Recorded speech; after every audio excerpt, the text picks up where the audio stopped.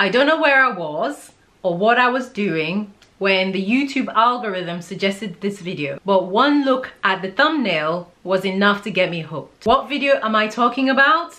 I don't have pretty privilege, and that sucks. This is an attention-grabbing title, and I just had to click on it. On further digging, I found it's by Stephanie Comfort. She's a school teacher originally from Houston, and in this video she talks about her dating and relationship experiences as a Black woman living in LA. To me, I just could not click and watch. As well as there being support for Stephanie and some positivity that's come out as a result of her video, there's also been a lot of negative opinions and criticism. These criticisms fall into a few categories, and I've made some notes on my phone.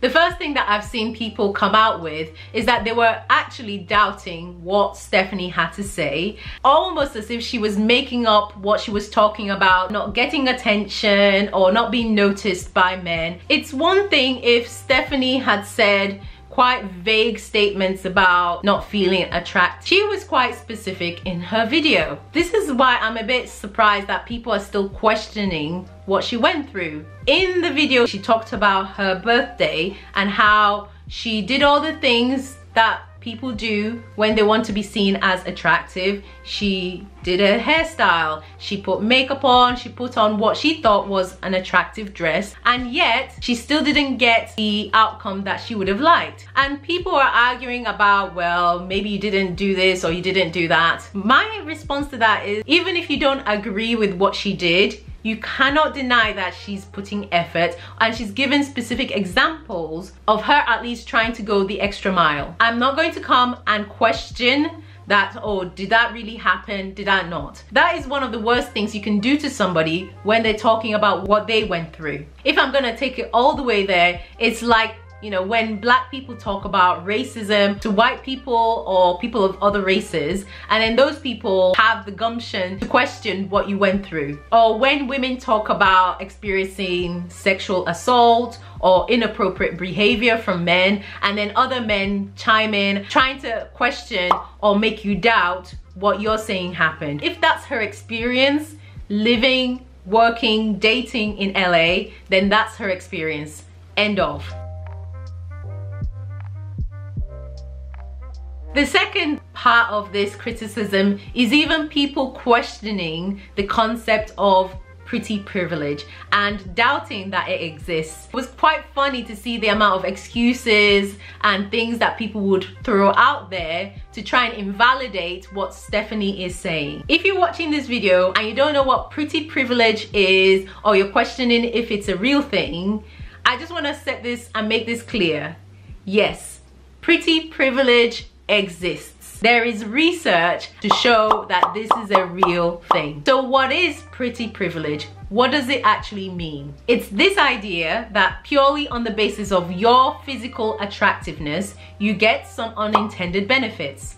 And these benefits can be anything from better jobs, more promotions, you're much more likely to be picked during interview, you're more likely to be seen as more socially aware, you're much more trusted, you get preferential treatment, and the obvious fact of more success in attracting other partners when it comes to relationships and dating. And here's the thing, this is all happening before you've even opened your mouth, said anything or done anything, that you're automatically given all these benefits and you're seen in a positive way compared to somebody that's less conventionally attractive. Now, why is it such a problem? The problem is in the fact that it's a privilege that hasn't been earned. You don't choose your genetics, you don't choose what race or ethnicity you are, and to a greater or lesser extent, you don't choose your facial features either. You don't choose whether you're blonde, blue eyes, you don't choose whether you're dark-haired, ginger.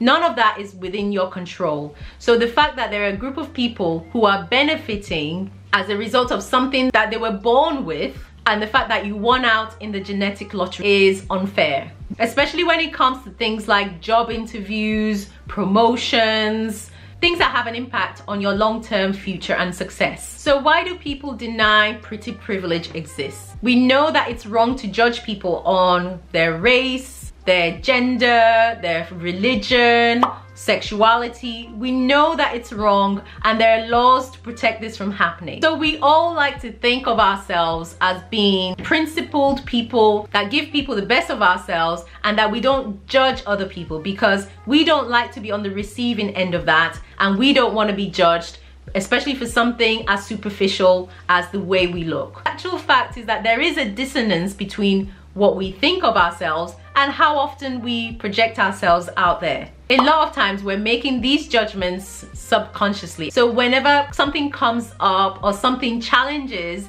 our opinion on these things, the automatic response is to, oh no, I don't do that, no, she's lying, or no, that's not true. I'm gonna be honest and say that I do. When I go out, I look at people, depending on what they look like or things like that, I do form certain judgments. And this is normal. But we also have to be aware that our biases and the way that we make these judgments can also impact our behavior towards other people. Point of it is not to make everyone feel like I'm a horrible person or I'm doing something wrong. It's just to make you pause and think and just be aware that sometimes, even when we don't mean to do it, we are doing it, and just to challenge ourselves to do better. The next thing I noticed about some of the criticisms that were coming back from this video is that people were starting to almost blame her for wanting to be noticed by the opposite sex and to be seen as attractive, as if it was somehow shallow or superficial to want to go out and get attention from the opposite sex.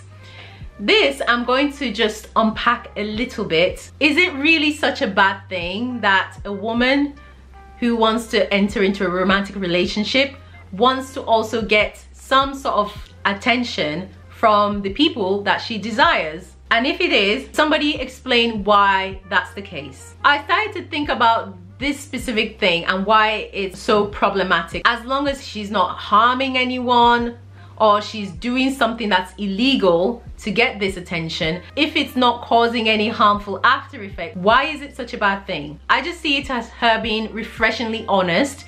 I'm a woman, I would like to get into a romantic relationship with a man. Why would I not want to get attention from the group of people that I would like to attract? Everybody likes to feel wanted, loved, adored, admired from time to time. We're human beings and we're social. Part of what we do is that we do it for the approval of other people. Otherwise, nobody would ever shower, nobody would ever do their hair, the makeup industry would fold overnight. Yes, I admit that some people do take this to extremes and they go completely over and above to appease the men, or they center their whole lives and existence around approval from other people. To my own eyes, I've not seen any evidence of that from that video. So I think people are jumping the gun and jumping to conclusions and making her feel bad for just expressing what is, in my opinion, a healthy thing to want.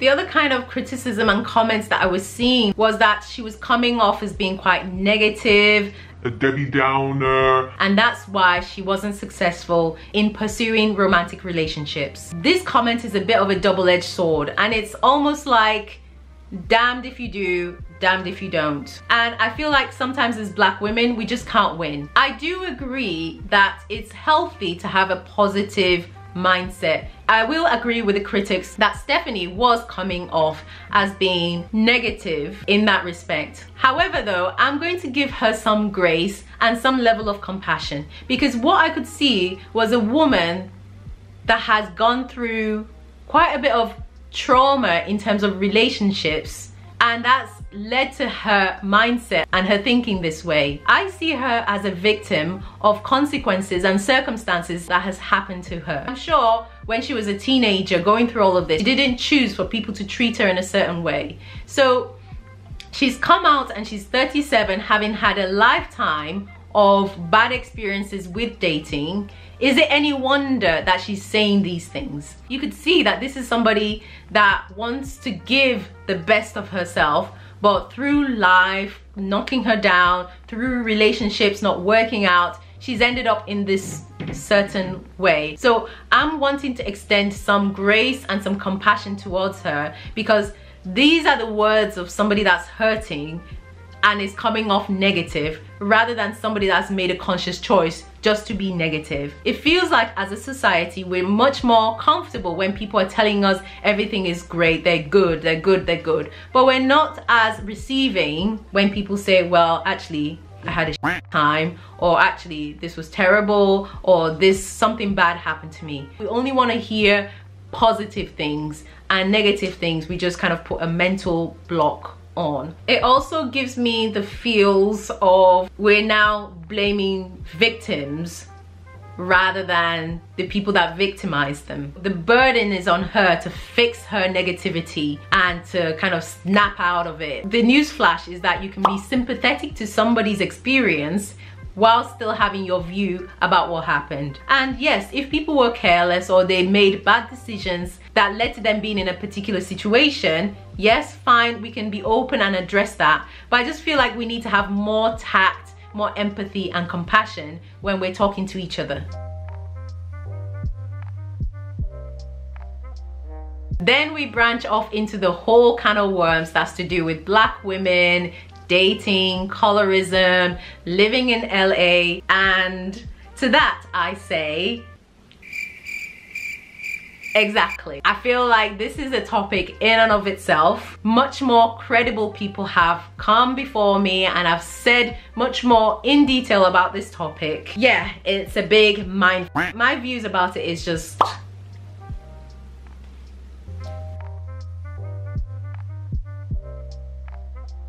So then other people have tried to be helpful and suggested that she can improve her dating prospects by putting more effort and investing into her appearance. And this is where I come in as a cosmetic doctor, because I see women that have tried to level up their appearance and make changes. I am all in favor of self-improvement. It's really important to continue to work on you're physically healthy, that you look after your skin, you look after your body, you exercise, you eat right, and investing into self-care. However, there is a danger when it goes unchecked. You should be first and foremost doing all of this for yourself, to improve your self-image, your self-esteem, improve your confidence, and then this success in romantic relationships is secondary and should come along as a side effect of all of that. I would never advise any woman out there to go and get any procedure, non-surgical surgery, even just getting a facial, purely because she wants to appeal to more men. She should do it because that's what she wants to do, that's what she feels good doing, and if none of that is the case, she has no business anywhere near a knife or having any sort of procedure. She needs to be right here before she starts fixing external things. What can happen is that if you're chasing this perfection, body goals, external validation goals, is that you will never be happy. And we see this play out time and time again. We've seen celebrities like Khloe Kardashian that have just gotten on this hamster wheel of never-ending surgery. And the truth is that no amount of nip and tuck will fix and correct poor self-image, poor self-esteem. Although I agree with the advice to Stephanie that she might want to consider improving her appearance, she should only do that if she wants to, not because it's a surefire way to get herself a man, because that never works and it's a recipe for disaster. The other thing that she said in the video that I took some issue with was about her not going out with her more conventionally attractive friends, or that she would only go out with them in specific situations. I will be honest and say that I found this part worrying, and it was quite sad when I heard her say it. This is the part that I would say to Stephanie, if she happens to be watching this video, that I think you need to do some more work in this aspect. When you do center yourself on yourself and you're not doing things purely out of external validation, and you start to kind of back away from that idea of seeking external validation, it doesn't matter, and it shouldn't matter who you're going out to dinner with, or who you're going to the club with, or who you're going to the library with. You are you, regardless of who you're with and where you are. She does have a lot more work to do in terms of processing her experience and working through it, and hopefully coming out the other end having a much more healthy approach to friendships, especially female friendships, because it's touching on this element of competition, which is not helpful, it's not productive, and it's not conducive to a good friendship, because you're always competing with each other, and friendships should be collaborative, it shouldn't be competitive. If you've liked this video, let me know by giving me a thumbs up. That would be really much appreciated, and consider subscribing if you are new to my channel or you're not yet subscribed. As ever, I hope you are all staying safe and well in these times, and I'll see you next time. Bye.